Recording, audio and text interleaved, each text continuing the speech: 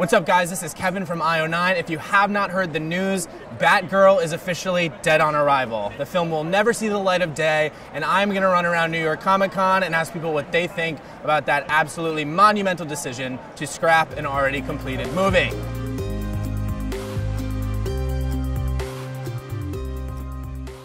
You guys familiar with the Batgirl movie that was scheduled to come out?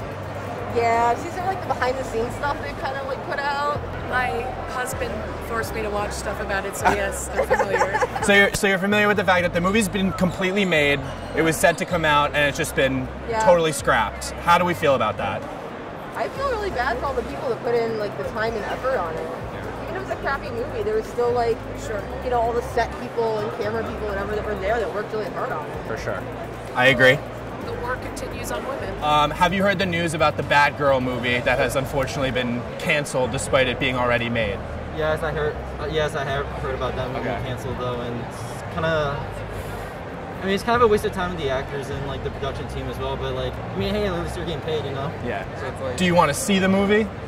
I mean, if it leaks online, then I'll watch it though. But in the meantime, it's like, I don't really care. Yeah.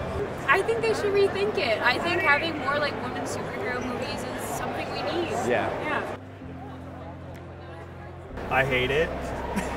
Would you like to see the Batgirl movie? I would absolutely love to see that movie, so please release it. Yes, HBO Max, please release the Batgirl cut.